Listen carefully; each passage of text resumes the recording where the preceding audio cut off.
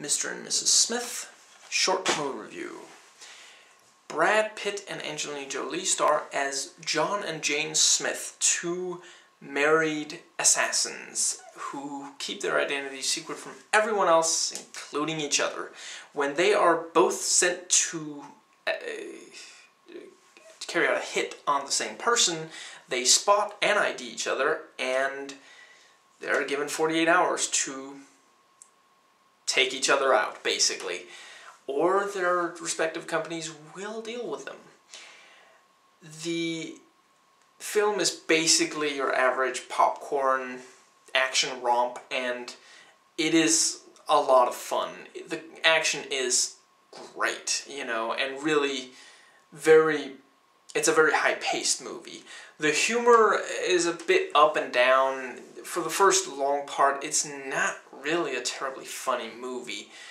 But, you know, really, the middle part of the film is fantastic. It is the best part of the movie.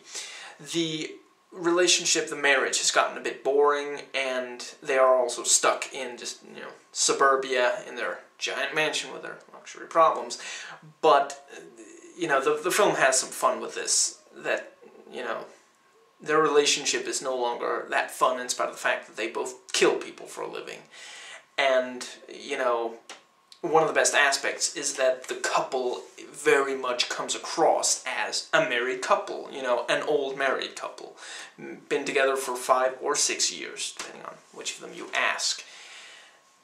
There are not a lot of supporting characters, or at least they're not seen for very long, any of them. You know, really Vince Vaughn is the only character other than the duo who actually has a decent amount of screen time, and he's his usual self. You know, it depends on if you find Vince Vaughn funny or not.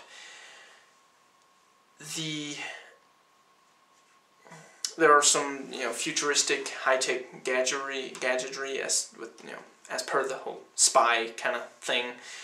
Although not a lot of exotic locations, really only the one where they meet. But yeah, it's a fun movie, not one that's gonna stick with you though.